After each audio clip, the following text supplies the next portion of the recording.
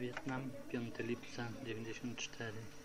Brat Michael brał kole z Anglii.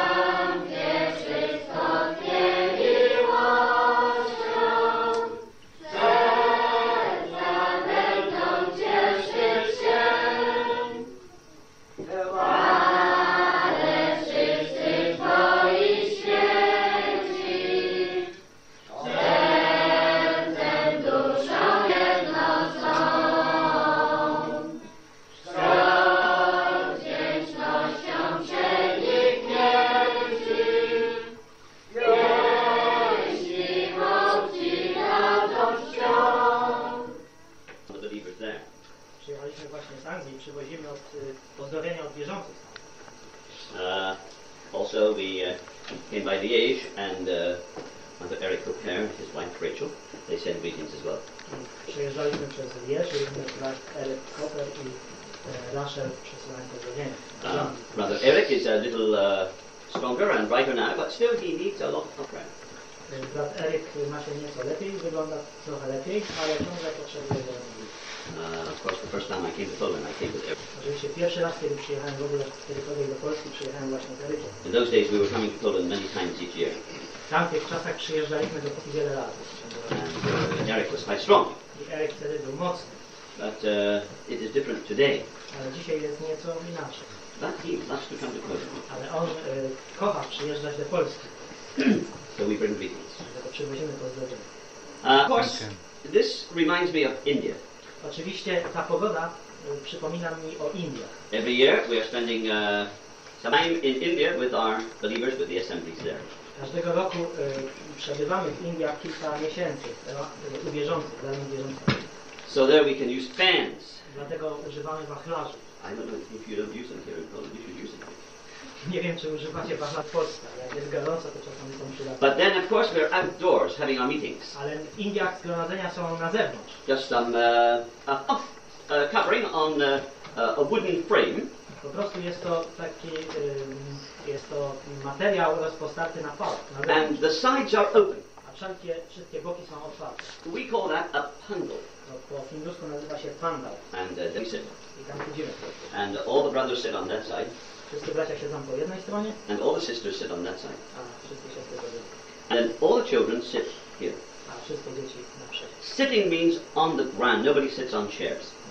Poprzez siedzenie, rozumiem, wszyscy siedzą na ziemi. Tam po prostu nie ma krzesła. And there they sit for many hours listening to the Word of God. I potrafią siedzieć przez wiele godzin słuchając Słowa Bożego.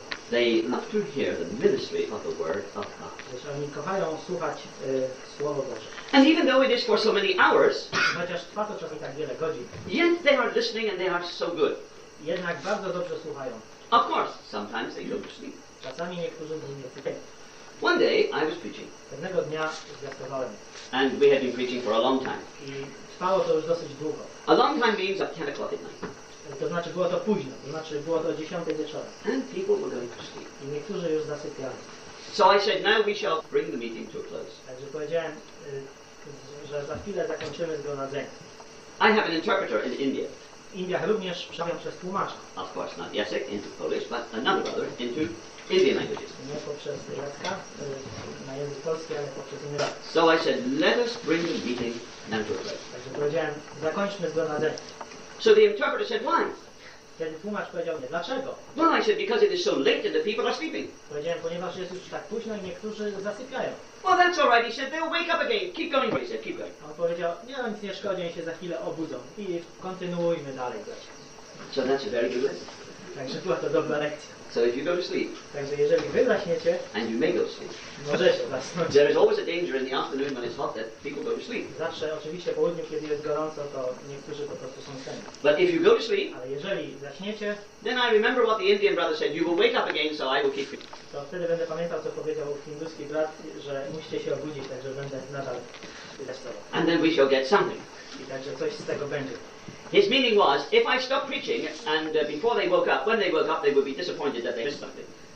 Znaczy, ten hinduski brat miał na myśli, że jeżeli my zakończymy zgromadzenie i ktoś po prostu zaśnie, to jak on się obudzi, to już nie będzie szał Słowa Bożego, będzie tego żałował. There is a very big work of God in India. W Indiach Pan prowadzi bardzo dużą pracę. There are believers are gathering, there are hundreds and hundreds of assemblies. Są setki zborów. So when the believers gather together, they always gather together in hundreds. Że kiedy wierzący gromadzą się razem, to zawsze gromadzą się, jest ich wiele set. Very often it's in thousands. Bardzo często mamy zgromadzenia sięgające wielu tysięcy. 5,000, 7,000, 5 tysięcy, 7 tysięcy, 10,000. nawet 10 tysięcy. Once we had a gathering of about 18,000. Pewnego razu mieliśmy zgromadzenie w Torencie, gdzie było 18 tysięcy wierzących. And they are in assembly fellowship. I oni wszyscy są w zborach They are społecznych. those who are gathering unto the name of the Lord. Mówimy o tych, którzy gromadzą się jedynie dla imienia Pana. And that's a great work. I to jest wielkie dzieło, które But in prowadzi. relation to the greatness of India, Ale w odniesieniu do wielkości Indii, it is a tiny work. to jest to niewielki procent. Because there are over 980 million people in India. Ponieważ w Indiach żyje 980 milionów ludzi. And only a little tiny fraction of that number would be true believers. I jedynie niewielka cząstka tej wielkiej liczby to są prawdziwie wierzący. And of those who are true Christians, only a very tiny number would be gathering according to the Word of God. A z tych, którzy są chrześcijanami, jedynie wielki ułamek to są ci, którzy gromadzą się zgodnie ze Słowem Bożym. It is a wonderful thing to be obedient to the Word of God. Jest to cudowna rzecz, być posłusznym Słowu Bożemu. Now that's our responsibility. To jest nasza odpowiedzialność. Obedience. Posłuszeństwo. We must be obedient to the Word of God. Musimy być posłuszni Słowu Bożemu. If the Word of God says thus, Jeżeli Słowo Boże mówi w taki sposób o czymś, whose word is it? to czyje jest to Słowo? It is the Word of God. To jest Słowo Boga, So Słowo we should Boże. follow the Word of God. A więc musimy iść za Słowem Bożym. We are not interested in the Word of men. My nie jesteśmy zainteresowani tym, co mówią ludzie. Even good men, Nawet dobrzy ludzie. and clever men, I nawet mądrzy and ludzie. gifted men. I nawet udarowani ludzie. Only the Word of God. Tylko Słowo Boże. Very often it is gifted men that lead the people of God astray. Bardzo często jest tak, że udarowani ludzie prowadzą Boży lud na manowce. Gifted man has an idea. Jakiś udarowany człowiek ma jakąś ideę. He is very clever. I on jest bardzo People follow him. mądry. I dlatego ludzie And they go za nim. leave the Word of God. I zostawiają na boku Słowo Boże. We have one standard. My mamy tylko jeden standard. That standard is the Word of Christ alone. I tym standardem jest jedynie Słowo Chrystusa. Jedynie Słowo That is Chrystusa. very important. To jest bardzo ważne. If the Word of God supports us, Jeżeli Słowo Boże popiera nas, then we have the mind of Christ. to wtedy mamy zamysł Chrystusa. But if the Word of God does not support us in what we are doing, Ale jeżeli Słowo Boże nie wspiera nas, nie potwierdza tego, co robimy, then we do not have the mind of Christ. to znaczy, że nie mamy zamysłu Chrystusa. There is a difference between the mind of Christ and the mind of man. Jest istotna różnica pomiędzy zamysłem Chrystusa i zamysłem ludzi. So we must follow the Word of God. Dlatego musimy iść za Słowem Bożym. That's fundamental. Jest to fundamentalne. It is very important. Jest to bardzo ważne. That's what we tell our children. To właśnie mówimy naszym dzieciom. We want our children to be obedient. My chcemy, aby nasze dzieci były posłuszne. We all are telling our children they must be obedient. Zawsze mówimy naszym dzieciom, iż mają być posłuszne. We want children to be obedient. My chcemy, aby dzieci były posłuszne. We want them to do what their father tells them. My chcemy, aby one robiły to, co ojciec i matka im mówią. Of course, sometimes we have to look after our grandchildren. Czasami musimy opiekować się naszymi wnukami. My daughter says Moja córka mówi, that you are easier with your grandchildren than you were with your children. że ty postępujesz łagodniej ze swoimi wnukami, niż postępowałeś z nami, ze swoimi dziećmi. She thinks so. Ona tak myśli, Well, she's wrong. a ona jest w błędzie. And we just know how to get children to be more obedient now than we did before. My po prostu wiemy, w jaki sposób skłonić dzieci do posłuszeństwa. Lepiej wiemy teraz, niż to wiedzieliśmy w przeszłości. Obedience is the great thing in families. Gdyż posłuszeństwo jest wielką rzeczą w rodzinie. If you can just have your children to do what you tell them to do, then your mind is at rest and peace. Jeżeli potrafisz skłonić swoje dzieci, aby czyniły to, co powinny czynić, to wówczas masz prawdziwy pokój. So it is with the Lord. Podobnie jest u Pana. We're in the family of God. My wszyscy jesteśmy członkami Bożej We rodziny. are in the family of God through faith in the Lord Jesus. My jesteśmy członkami Bożej rodziny przez wiarę w Pana Jezusa. When I repent, Kiedy ja się upamiętałem, when I turn from my sinful way, kiedy odwróciłem się od mojej grzesznej drogi and when I come to God the Father through faith in God the Son, i kiedy przyszedłem do Boga, do Ojca poprzez wiarę w Jego Syna, when I ask for mercy for my sins, pardon for all my iniquity, kiedy poprosiłem Boga o miłosierdzie i o przebaczenie moich niegodziwości, mojego grzechu and do so in the name of the Son of God, i uczyniłem to w imieniu Syna Bożego, then I am again. to wtedy narodziłem się ponownie. Not until that moment. Nie aż do tego momentu. Then I am born again. W tym momencie narodziłem się I ponownie. believe savingly in Jesus Christ. Ja uwierzyłem zbawiennie w Pana Jezusa Chrystusa Then I'm in the family of God. i znalazłem się w Bożej rodzinie. And I am bound to be obedient to the Lord. I ponieważ jestem w Bożej rodzinie, dlatego muszę być posłuszny Panu. We are to be obedient to our God and to our Father. Musimy być posłuszni Bogu, naszemu Ojcu. Now, we want just to have a very simple word and everybody can understand it this afternoon. Będziemy dzisiejszego wieczoru czytać bardzo prosty fragment ze Słowa Bożego i myślę, że każdy będzie w stanie to zrozumieć. And I want to talk about the name of Christ. I zamierzam mówić o imieniu Chrystusa, The name of the Lord Jesus. o imieniu Pana Jezusa. And we want to see that the name of Christ is absolutely everything in our gatherings together. I my zobaczymy, iż imię Pana Jezusa jest absolutnie wszystkim, czego potrzebujemy i wokół Niego się zgromadzamy. You see, we are called Christians. My nazywamy się chrześcijanami. That is to say, we bear the name of the Lord Jesus. To znaczy, że jesteśmy związani, nosimy imię Pana Jezusa. We are followers, we are disciples of the Lord Jesus Christ. My jesteśmy naśladowcami, uczniami Pana Jezusa Chrystusa. Whether we are younger or whether we are older. Bez względu na to, czy jesteśmy młodzi, czy starsi. That's the name. To jest imię. Now, let us see this afternoon how important the name of the Lord Jesus really is. Zobaczmy dzisiejszego popołudnia, jak istotne, jak ważne jest imię Pana Jezusa Chrystusa. Now, in Matthew chapter 16, W 16 rozdziale Ewangelii Mateusza here we are introduced to the first great mention of the name of Christ in relation to the church. mamy tu przedstawioną pierwszą wzmiankę o relacji imienia Pana Jezusa Chrystusa w stosunku do Kościoła. Now, you will know that in the Old Testament there was no church. My zapewne wiemy, iż w Starym Testamencie nie było Kościoła. In the Old Testament there was only Israel. W Starym Testamencie był jedynie Izrael. The testimony of God was with Israel. Boże świadectwo było związane z Izraelem. The glory of God was manifested only in and through Israel. Chwała Boża manifestowała, objawiała się poprzez ich Izraelu, jedynie. The house of God was there in the tabernacle. Był dom Boży, tam przybytny. God dwelt amongst his people there in a glory cloud. Bóg mieszkał pośrodku swojego ludu. Był chwalebny obłok. If you wanted to worship God in the Old Testament, Jeżeli w Starym Testamencie ktoś chciał wielbić Boga, you had to come to the place where God had put his name. to musiał przyjść na miejsce, gdzie Bóg złożył swoje imię. That was a geographical center. To było geograficzne centrum, miejsce konkretne, Where was the tabernacle? gdzie przybytek stał. That's where God had put his name. I w tym miejscu Bóg złożył swoje imię. Perhaps it would be in Solomon's house. W końcu był to w domu, który zbudował Salomon. So to come to worship in God's house, Aby przyjść, jeżeli ktoś chciał przyjść i wielbić w which domu Bożym, was called a house of prayer for all the nations, ten dom był nazwany domem modlitwy dla całego narodu. you had to come to Jerusalem. To musiał przyjść do Jerozolimy. You had to come there. Musiał przyjść tam, That's where God's testimony was. ponieważ tam było Boże świadectwo. It was only there in Jerusalem. Tylko w Jerozolimie. But in the New Testament, Ale w Nowym there's Testamencie something more. jest coś więcej. It is not a nation any longer. Nie ma już jednego wybranego narodu. But now God's people are as wide as the nations of the earth. Lecz Boży lud jest tak szeroki, jak wiele jest narodów ziemi. It isn't a geographical center. Nie ma już więcej geograficznego jednego miejsca. The center of gathering now is in a... Gdyż teraz centrum zgromadzenia jest to imię. Well, we look at that and we see in Matthew 16 Spójrzmy, jest to tutaj zapisane w 16 rozdziale Ewangelii Mateusza. that in verse 13 the Lord came into the regions that were around Caesarea Philippi. W 13 wersecie czytamy, że Pan przyszedł w okolice Cezarei Filipowej. And he asked his disciples in verse number 13, saying, Who do men say that I, the Son of Man, am? I zapytał uczniów swoich, mówiąc, za kogo ludzie uważają Syna Człowieczego? Well, they said, some say you're John the Baptist or one of the prophets, and so forth. A oni orzekli mu, jedni za Jana Chrzciciela, inni za Eliasza i tak dalej. But he said, who do you say that I am? Lecz Pan zapytał ich później, a wy za kogo mnie uważacie? Now immediately Simon Peter is going to answer. I natychmiast Szymon Piotr odpowiedział. He says, thou art the Christ, the Son of the living God. Ty jesteś Chrystus, z Boga żywego. That was a wonderful statement by Peter. To było cudowne stwierdzenie, które Peter powiedział Piotr. Peter was not a theologian. Piotr nie był teologiem. He was a fisherman.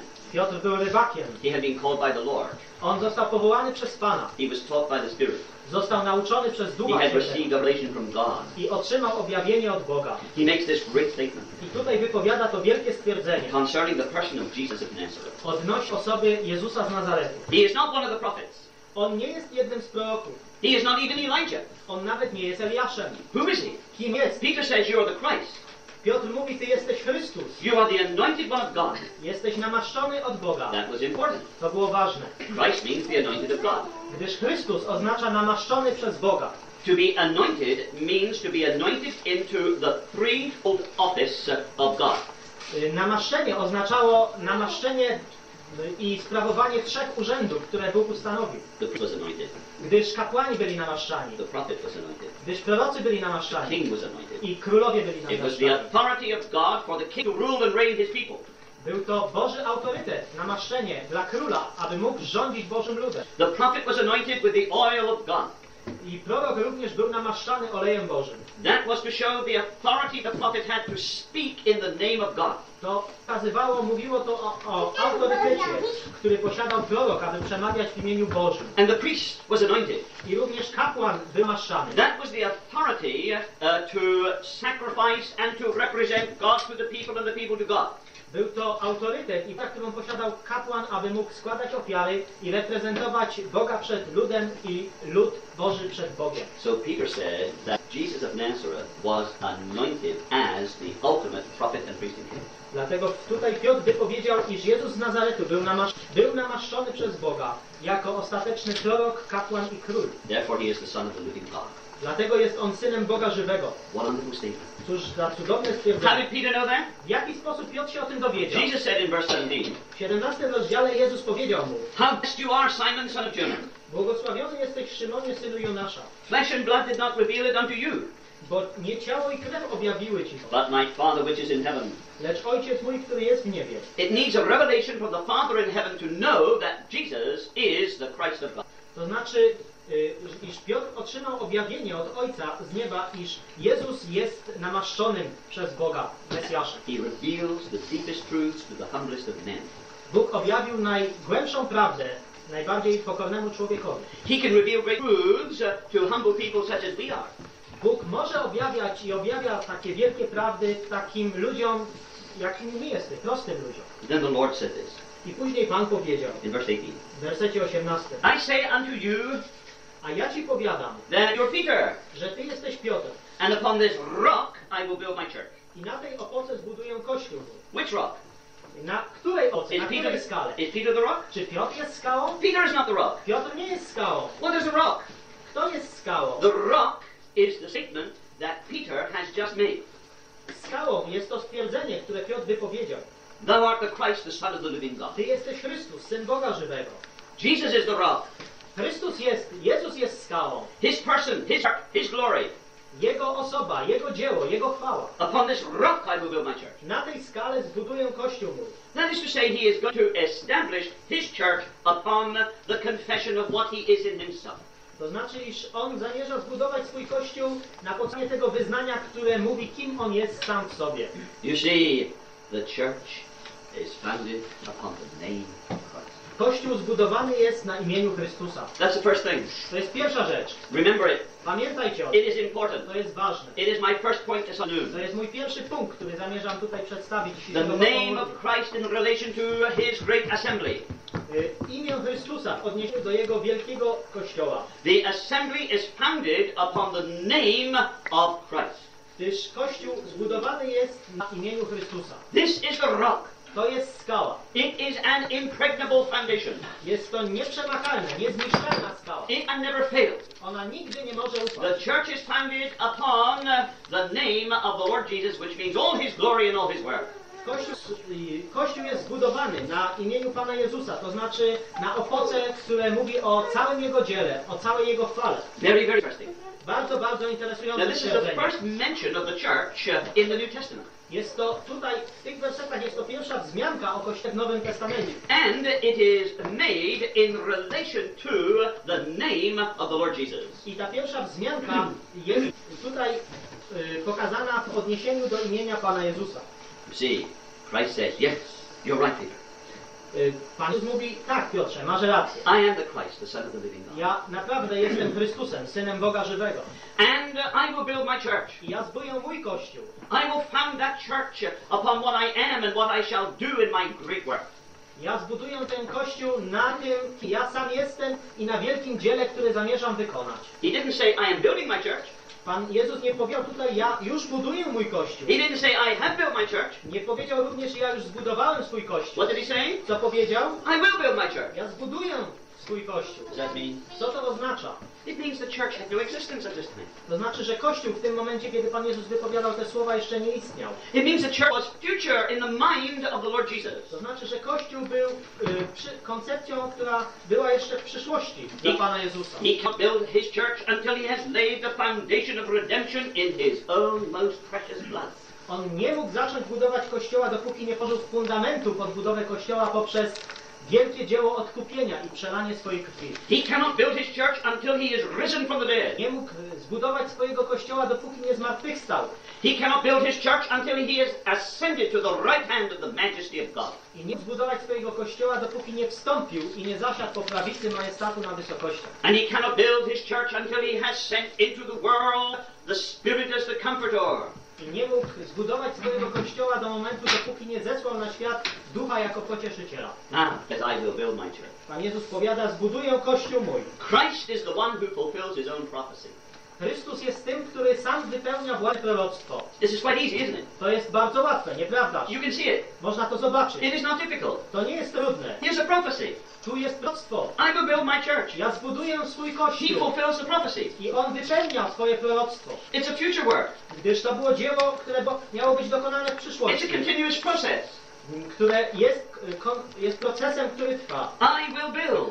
Ja zbuduję. So, A więc he's still building. on ciągle buduje. That's wonderful. To jest cudowne. People are still being saved. Ciągle ludzie dostępują zbawienia. That means that the divine builder is still at work. To znaczy, że boski budowniczy ciągle pracuje. It means the church is still being built. To znaczy, że Kościół jest ciągle budowany. Oh, how wonderful this church is. O, jakże cudowny jest to Kościół. How long does it take to build this church? Jak długo trwa budowa Kościoła? Why, that's nearly 2000 years. Już blisko 2000 lat. What a wonderful work this is. Cóż za cudowne jest to dzieło. You know what they said about Herod's temple? Wiecie, co mówiono o świątyni Heroda, co powiedzieli Żydzi? In John chapter 2. W drugim rozdziale Ewangelii Jana. They said 46 years this temple was in building. Oni powiedzieli, 46 lat budowano tą świątynię. And will you raise it up in 3 days? A czy ty odbudujesz ją w ciągu 3 dni? They thought it was wonderful. 46 years to build this thing. Oni myśleli, że to była cudowna rzecz, budować coś przez 46 lat. This is God's house. Ale tutaj mowa jest o domu Boga, This is God's temple. o Bożej świątyni, This is a spiritual house. o duchowym domu, A spiritual temple. o duchowej świątyni, For the glory of God for everlasting ages. która będzie dla chwały Bożej poprzez nieskończone wieki. How long has it been building? Jak długo trwa budowa? God's master building has been going up for the last 2000 years and still it's not completed. Boża budowla, Bóg buduje tą budowlę od blisko 2000 lat i ciągle nie jest jeszcze skończona. Now, how long did he take to make the heavens and the earth? Jak dużo czasu zabrało Bogu stworzenie nieba i ziemi? You children in the back? Dzieci z tyłu, wiecie może? You boys in the back? Chłopcy? How long did God take to build the heavens and the earth? Jak długo zabrało Bogu zbudowanie Jego świątyni? How many days? Jak wiele dni? Right, 6. 6. 6 days for all the universe. 6 dni wystarczyło Bogu, aby stworzyć cały wszechświat. And people think that the universe is wonderful. A ludzie myślą i słusznie, że wszechświat jest wspaniały. Oh, how wonderful! All the heavens and the earth. Jakże cudowne są niebiosa i ziemia. Men would give everything that they have if only they could get their hands upon the riches of this universe. Ludzie oddaliby wszystko, co by mogli, jeżeli mogliby tylko zdobyć wszelkie bogactwa, które są we wszechświecie. 6 days. 6 dni. And God is going to destroy it all. Everything is going. A wiemy, że to wszystko Bóg zniszczy w przyszłości. All the gold, all the silver, Wszelkie złoto i srebro. all the riches of this universe. Wszelkie bogactwa tego wszechświata It's going to be removed. będą usunięte. It's going to go. Odejdą. Ah, but the church. Ale Kościół For 2000 years, przez 2000 lat it will never pass away. nigdy nie przeminie. Heaven and earth will pass away. Niebiosa i ziemia przeminą. But the church is an undying memorial to the everlasting praise of God's grace. Lecz Kościół jest nieśmiertelnym pomnikiem Bożej łaski i ku Jego chwale. The Lord says it's my church. Pan mówi tutaj, to jest mój Kościół.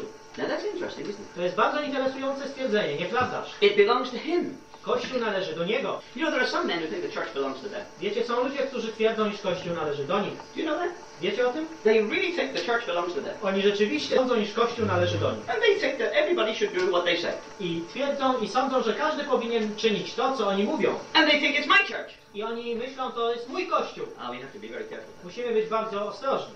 It's not their church. To nie jest ich Kościół. It's the church that belongs to Christ. Jest to Kościół, który należy do Chrystusa. Now that's important. To jest ważne. Whose name is seen in association with the church? Czyje imię jest powiązane z Kościołem? Whose name?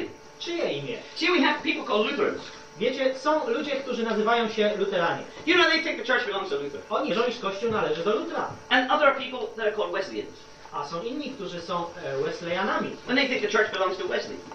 Czy metodami. Oni twierdzą, iż Kościół należy do See, they Wesleya. have these different names. Mają tyle różnych nazw. We have to be careful. Musimy być ostrożni. I met a man the other day, Pewnego dnia spotkałem człowieka and he said, I am a Kelly. i powiedział, ja jestem z kręgu Kelly'ego. So he thinks in some way that the church is associated with Kelly. Także on twierdzi, iż Kościół w jakiś sposób jest związany z osobą Kelly'ego. Whose name do we have in association with the assembly? Czyje imię powiązane jest z zborem, z Kościołem?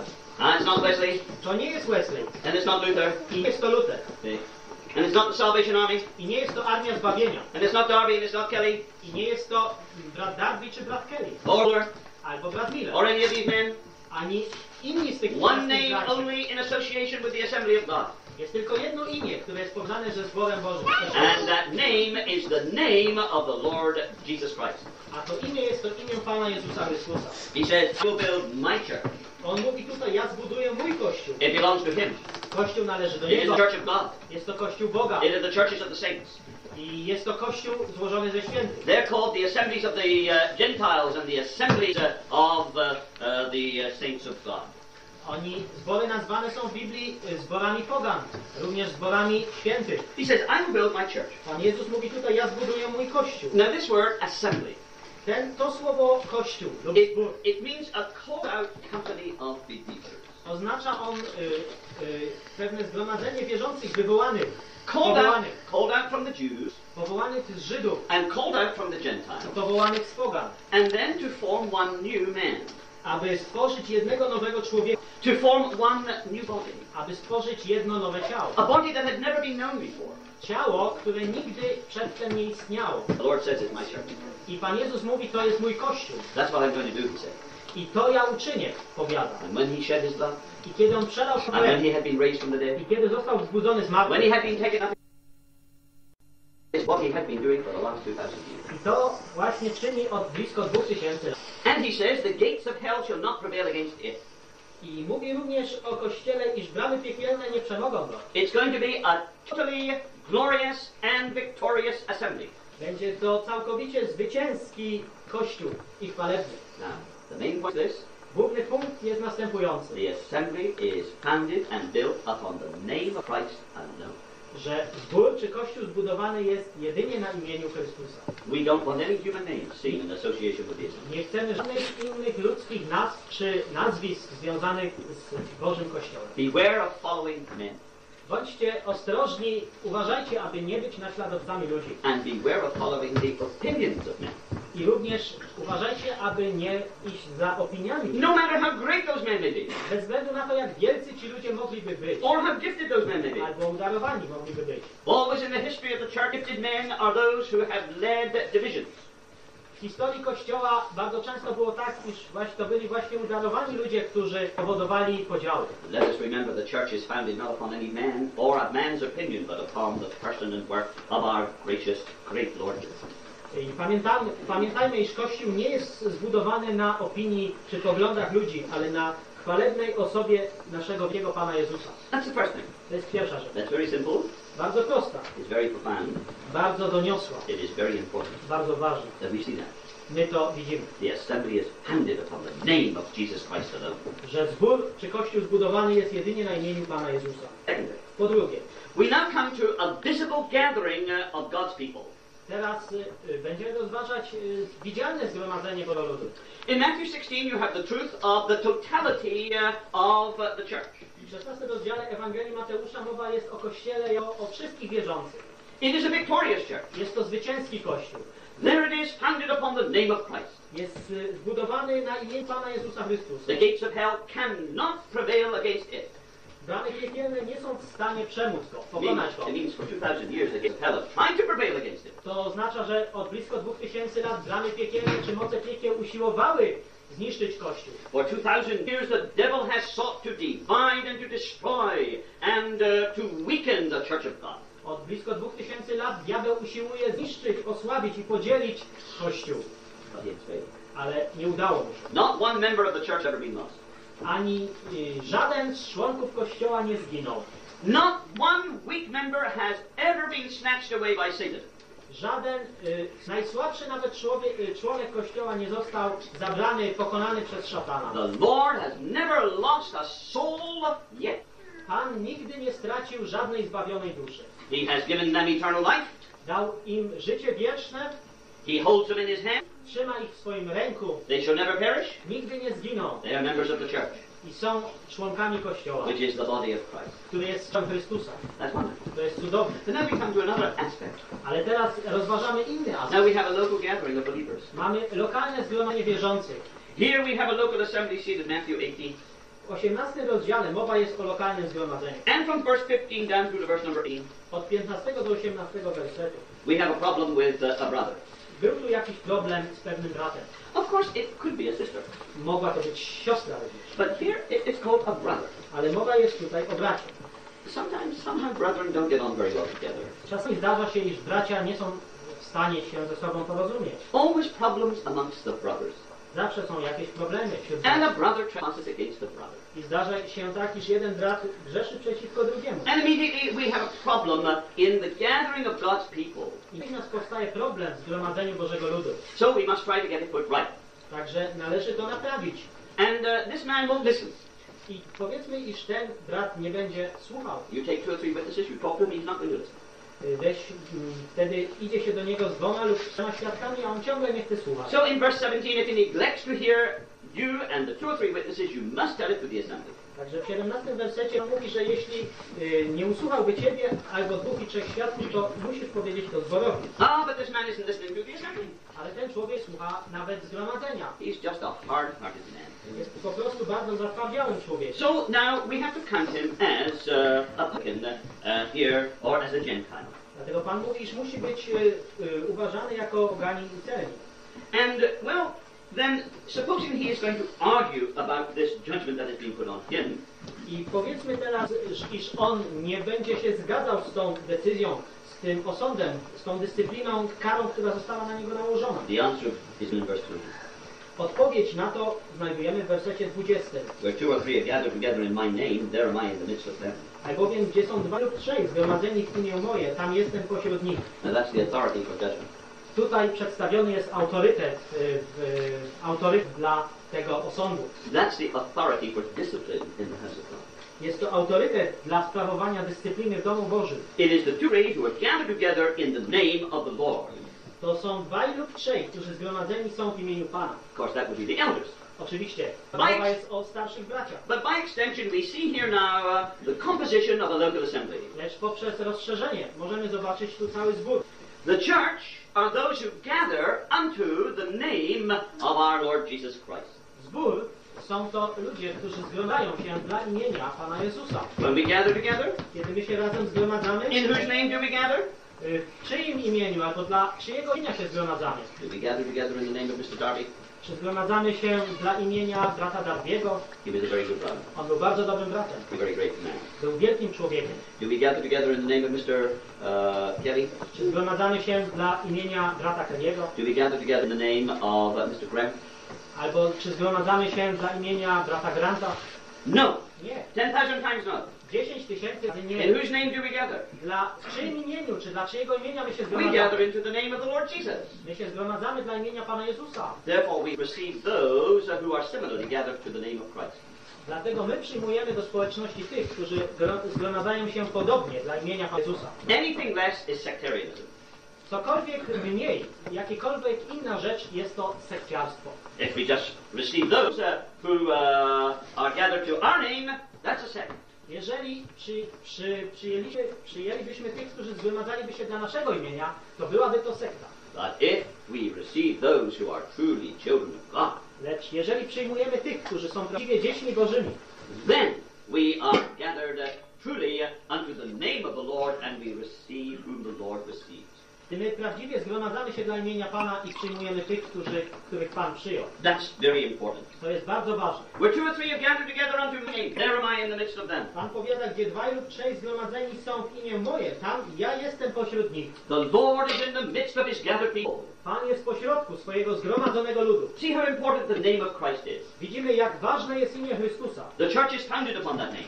Kościół spoczywa na tym imieniu, jest zbudowany na tym imieniu. And now we gather in that name. A teraz my się zgromadzamy dla tego Only imienia. that name. Jedynie dla tego Only imienia. the name of our Lord Jesus Christ. Tylko dla imienia naszego Pana Jezusa Chrystusa. When I was saved, Kiedy ja zostałem zbawiony, I was nominally I was in the state church of our country. to nominalnie byłem członkiem naszego kościoła anglikańskiego. Then we saw the group of gathering.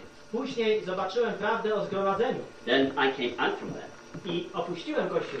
and was gathered unto the name of the Lord. We can leave that door open, by the way. Then you get some chairs. Możemy otworzyć te drzwi. Yes, that's right. I później zacząłem zgromadzać się dla imienia Pana. That's wonderful. To jest cudowne, That we gather to the name of the Lord. że my się zgromadzamy dla imienia Pana. Not to this church or that church or this name or that name. Nie w tym kościele, czy w tamtym, albo dla tego imienia, czy tamtego. But we're gathered to his name. Lecz się zgromadzamy dla Jego imienia. Where two or three are gathered together unto my name, there am I in the midst of them. Pan powiada, gdzie 2 lub 3 są zgromadzeni w imię moje, tam ja jestem pośrodku nich. So the church is founded upon the name of Christ. A więc Kościół jest założony na imieniu Chrystusa. We gather unto the name of My Christ. się zgromadzamy dla imienia Chrystusa. So now we preach the gospel. A więc teraz zwiastujemy Ewangelię. Here's a gathered company of God's people. Mamy zgromadzony Boży lud. Gathered to the name of the Lord. Zgromadzony dla imienia Pana. And we have a responsibility to preach the gospel to others. We must. I my mamy odpowiedzialność zwiastowania Ewangelii innym. Musimy zwiastować Ewangelię. And I hope you do it. I mam nadzieję, że wy to czynicie. It is absolutely fundamental. Gdyż jest to absolutnie fundamentalne. The Lord is here to go into all the world and preach the gospel. Gdyż Pan powiedział, iż mamy iść na cały świat i zwiastować Ewangelię. That's our responsibility. To jest nasza odpowiedzialność. If you're a young Christian, Jeżeli jesteś młodym chrześcijaninem, czy chrześcijanką, you have a responsibility to witness for the Lord Jesus to your friends. to masz odpowiedzialność, aby świadczyć o Panu Jezusie swoim przyjaciołom. No matter where you are. Bez względu na to, gdzie jesteś. If you're older, then you will reach your friends. Jeżeli jesteś starszy, to wówczas masz ich przyjaciół. But we must witness for the Lord. We must. Lecz musimy świadczyć o Panu. Now, when as a local assembly we are preaching the gospel, I kiedy jako lokalne zgromadzenie zwiastujemy Ewangelię, in whose name do we preach? to w czyim imieniu zwiastujemy? Do we say, in the name of Luther, we pronounce the remission of your sins? Czy mówimy, iż w imieniu Lutra ogłaszamy, iż wasze grzechy są odpuszczone? Nobody knows. Nikt tego nie czyni. In whose name do we preach? W czyim imieniu my zwiastujemy In Ewangelię? the name of the Lord. W imieniu Pana. Luke 24. 24 rozdział Ewangelii Łukasza. And verse number, chapter 24. Rozdział 24. Now here is the commission of the resurrected Christ according to Luke. Tutaj mamy przedstawiony wielki nakaz, który Pan wydał i który jest zapisany w Ewangelii Łukasza. And here is the risen Christ now speaking to his disciples. I tutaj zmartwychwstały Chrystus przemawia do swoich uczniów. And he says in verse number 45, I w wersecie 45 mówi, well, he opened their understanding that they may understand the scriptures. jest napisane, iż otworzył im umysły, a mogli zrozumieć Pisma. And he said unto them, thus it is written, and thus it behoved Christ to suffer and to rise from the dead the third day. I rzekł im, jest napisane, iż Chrystus miał ćwieć i 3. dnia zmartwychwstać. and that repentance and remission of sin should be preached in his name among all nations. I że począwszy od Jerozolimy imię Jego ma być głoszone wszystkim narodom upamiętanie dla odpuszczenia grzechu. Beginning at Jerusalem. Począwszy od Jerozolimy. In whose name do we preach? Czyim imieniu zwiastujemy? We call men to repentance. My wzywamy ludzi do upamiętania. And we declare the remission of sins. I my mówimy im, że ich grzechy są odpuszczone, jeśli się upamiętali. In his name alone to all men everywhere. Jedynie w Jego imieniu, przez wszystkim ludziom, na każdym miejscu. We are preaching in his name. My zwiastujemy w Jego imieniu. In the name of Jesus Christ we pronounce the forgiveness of sins. W imieniu Pana Jezusa Chrystusa ogłaszamy odpuszczenie grzechów. Oh, how wonderful that is. Jakże cudowne to jest. That's the truth of God. To jest prawda Boża. How important the name Christ is. Jakże ważne jest imię Chrystusa. The church is founded upon that name. Kościół jest założony na tym We imieniu. gather in that name. Gromadzimy się dla tego We imienia. preach in that name. Zwiastujemy w tym imieniu. And when people are saved, I kiedy ludzie dostępują zbawienia, and only when they are saved, i tylko kiedy dostępują zbawienia, and not before they are saved, nie zanim dostępują zbawienia, then we baptize them. wtedy ich chrzcimy. Of course, the churches generally, they baptize babies. Oczywiście kościoły tak zwane chrześcijańskie generalnie chrzczą dzieci. That is, of course, wrong. To jest oczywiście złe. There is scripture that teaches that we should baptize babies. Nie ma ani jednego fragmentu w Biblii, który mówi, że powinniśmy chrzcić dzieci. We used to have a dear old brother in our assembly. Był kiedyś pewien drogi brat w zborze Tynu, w którym byłem. When I was commended, my commending assembly was the assembly that derived immediately from Mr. Darby's assembly. Kiedy ja zostałem polecony do służby Pana, bo zbór, w którym my byliśmy, był to zbór, który pierwotnie powstał ze zboru, w którym był brat Darby. And there was a very old brother in our meeting. I był pewien bardzo starszy, już zaawansowany wiekiem brat. He could remember some of the early days. On pamiętał te wczesne dni And he used to talk about baptism. i zwykł mówić o chrzcie. He said, do you know what happens when you baptize a baby? I on kiedyś powiedział do mnie, czy wiesz, co się dzieje, kiedy chrzci się dziecko? Do you know what happens? Wiecie, co się dzieje? He says the baby gets wet. On powiedział, po prostu dziecko ma zmoczoną głowę. And that's all. I to wszystko. Nothing. Nic więcej. There is no point in baptizing babies. Nie ma żadnego sensu chrzczenie dzieci. You only make them scream and cry. Po prostu powoduje się, iż one płaczą. Baptism is for believers. Gdyż chrzest jest dla wierzących. Believe in the Lord Jesus. Dla wierzących w Pana Jezusa. And when we baptize believers, I kiedy my chrzcimy wierzących, in whose name do we baptize them? w czyim imieniu chrzcimy? Matthew 28, 28 rozdział Ewangelii Mateusza, verse number 18. werset 18. There the Lord says, all power is given unto me in heaven and in earth. Pan mówi, dana jest mi wszelka moc na niebie i na ziemi. Go ye therefore and make disciples of all the nations, Idźcie tedy i czyńcie uczniami wszystkie narody, albo uczniów ze wszystkich narodów. baptizing them in the name of the Father and of the Son and of the Holy Ghost. Chrzcząc je w imię Ojca i Syna i Ducha Świętego. In whose name do we baptize? W czyim imieniu chrzcimy? We baptize in the name of the Lord Jesus. My chrzcimy w imieniu Pana Jezusa. I want to show you something. Chcę wam coś pokazać. It is important. To jest ważne. Baptizing them into the name. Że chrzcimy je w imieniu, albo dla imienia. That is the name singular. To znaczy, mowa jest tu o imieniu, w liczbie pojedynczej. That's right. It's not plural, it's singular. Nie jest tu mowa o imionach, ale o jednym imieniu.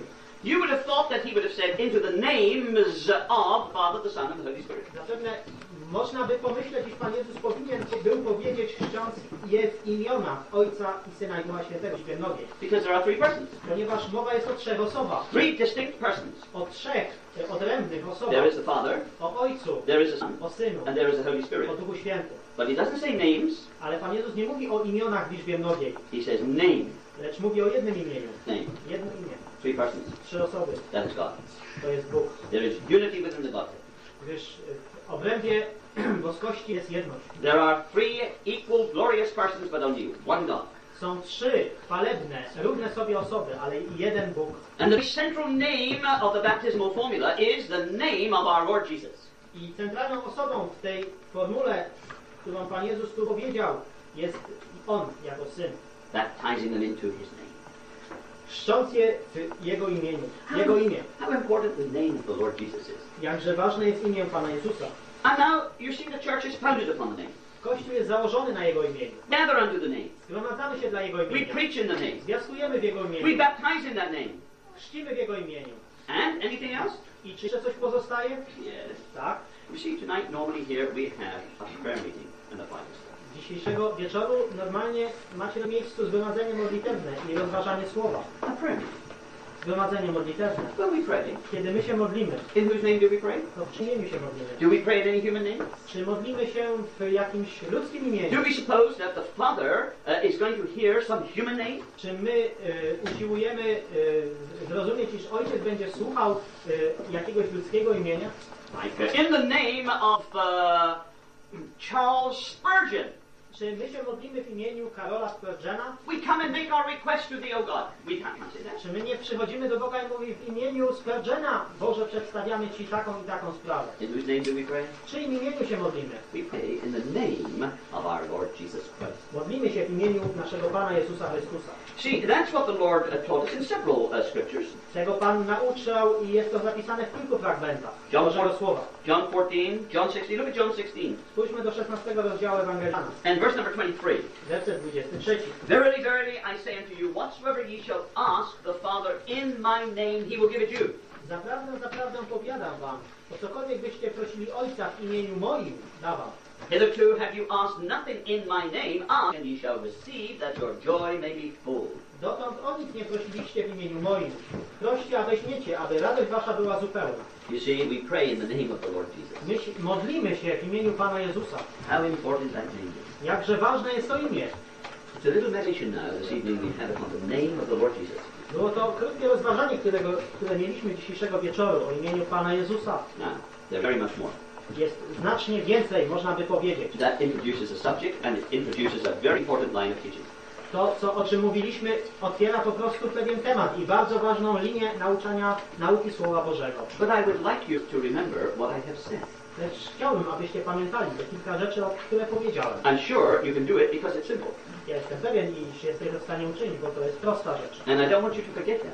I nie chcę, abyście to zapomnieli. The church is founded upon the name of Christ. Że Kościół założony jest na imieniu Chrystusa. No human name. Nie na jakimkolwiek ludzkim imieniu. It's absolutely divine. Dlatego Kościół jest absolutnie boski. We gather in the name of the Lord Jesus. My się zgromadzamy dla imienia Pana Jezusa. That means upon the ground and in the authority of a divine name and no human name. To znaczy, że na fundamencie, na gruncie boskiego imienia, nie na gruncie jakiegokolwiek ludzkiego imienia. We offer the forgiveness of sins in the name of Jesus Christ alone. Przedstawiamy ofertę odpuszczenia, możliwość odpuszczenia grzechów, upamiętania się w imieniu Pana Jezusa. Isn't that wonderful? Czyż to nie jest We cudowne, baptize in the name of the Lord Jesus. że chrzcimy również w imieniu Pana Jezusa? And when we come together, we pray in the name of the Lord Jesus. I kiedy gromadzimy się razem, to modlimy się również w imieniu Pana Jezusa. The name of Christ is supreme. Imię Chrystusa jest najwyższe. Let us therefore ask that God will indeed bless what we have just listened to. Dlatego prosimy, aby Bóg pobłogosławił te fragmenty słowa, które rozważaliśmy. Our gracious God and our Father, we ask a blessing upon thy holy word. Boże nasz i Ojcze, modlimy się o Twoje błogosławieństwo dla Twojego świętego słowa. We thank thee, our Father, for the glory and for the inspiration of thy word. My, Ojcze, dziękujemy Ci za chwałę i za natchnienie Twojego słowa. We thank thee for the name, the person, and the glorious work of thy beloved Son. My dziękujemy Ci za imię, osobę i chwalebne dzieło Twojego Syna Jezusa Chrystusa. Lord, bless that to our hearts, we pray. Modlimy się, Panie, abyś pobłogosławił to słowo dla naszych serc. We thank thee for the light of thy word. Dziękujemy Ci za światło Twojego słowa. We thank thee for the gift of thy Holy Spirit. Dziękujemy Ci za Ducha Świętego. Bless what we have heard to all of our hearts. Pobłogosław to, co słyszeliśmy dla wszystkich naszych serc. Build us up in our most holy faith, we pray. Zbuduj nas w naszej najświętszej wierze. Prosimy Cię. Prepare our hearts, Lord, to listen to the word of our brother who shall now speak. I przygotuj nasze serca, abyśmy słuchali Twojego słowa, które będziesz miał które przekażesz nam przez naszego brata. For we ask it in the name of our Lord Jesus Christ. Gdyż prosimy o to wszystko w imieniu naszego Pana, Jezusa Chrystusa. Amen. Amen. Amen.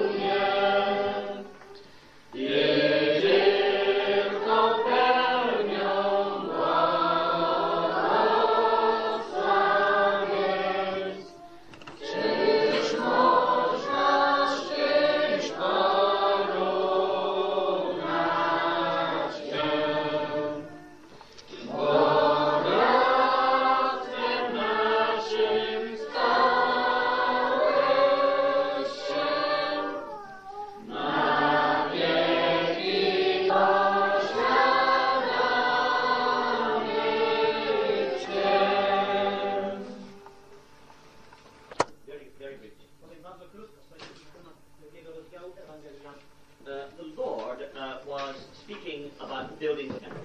Pan mówił o budowli, o świątyni. He was looking at that temple and thinking of it. On patrzył na tą świątynię i myślał o niej.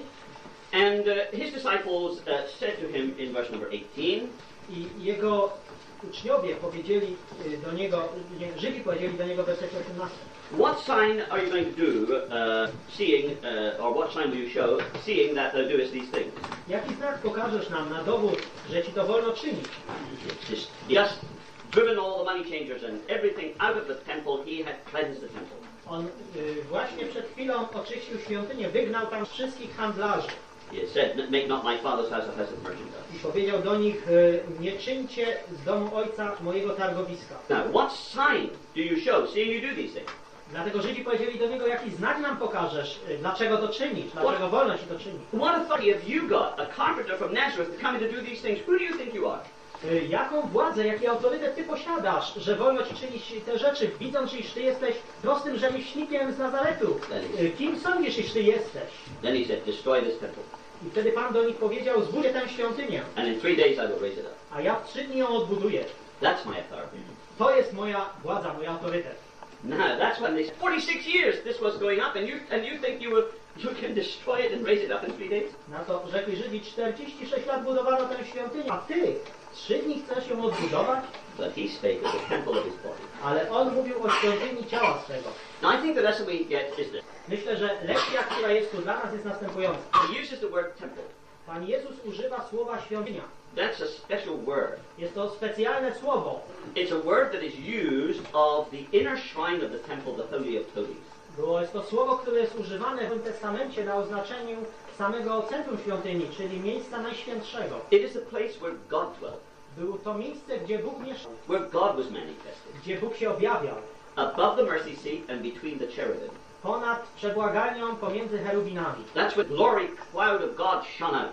Tam właśnie w tym miejscu świeciła chwalebna Boża chwała, cała Jego obecności. That's where in the Old Testament, that's where Aaron appeared when he put the blood upon the mercy seat and before the mercy seat. Tam właśnie Aaron stawał raz do roku, kiedy skrapiał krwią przebłagalnie i przed przebłaganiem. And that's what the Lord said. You destroy this inner shrine, this Holy of Holies, and I will raise it in 3 days. I Pan się o tym mówił, zniszczcie to miejsce najświętsze, a ja w 3 dni je odbuduję. He wasn't speaking of that great big stone temple. On nie mówił o tej wielkiej kamiennej świątyni. He spoke of himself. Mówił o samym sobie. He was the true Holy of Holies upon the earth. On sam w sobie był miejscem najświętszym na ziemi.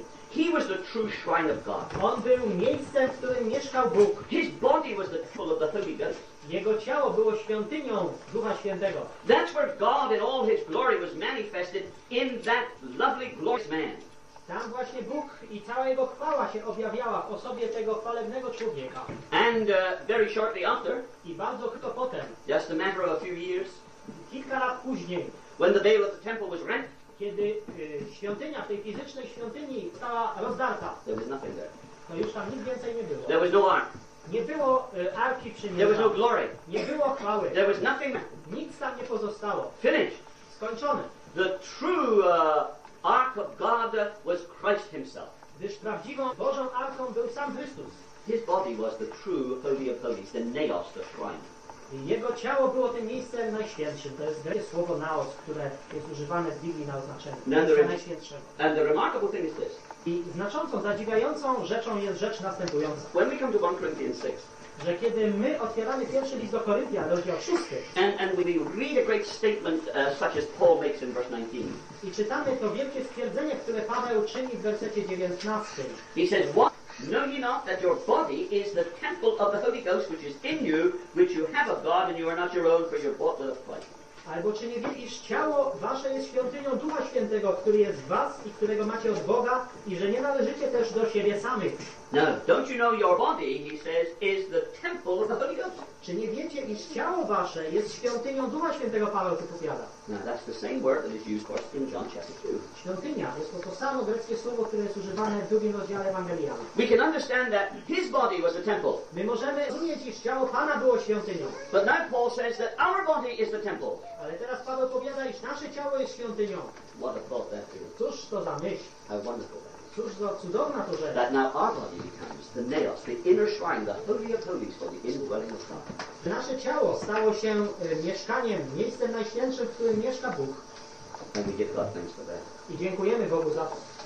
That our body is a temple of the Holy Ghost. W jaki sposób stało się to, iż nasze ciało stało się świątynią Ducha Świętego? Because the blood has been applied. Ponieważ krew Pana Jezusa została zastosowana dla nas. Because the blood of Christ has cleansed us from sin. Ponieważ krew Chrystusa oczyściła nas z naszych grzechów. And where the blood has been applied, I kiedy krew została zastosowana w There. stosunku do nas, there the Spirit of God can find His home without prejudice to His holiness.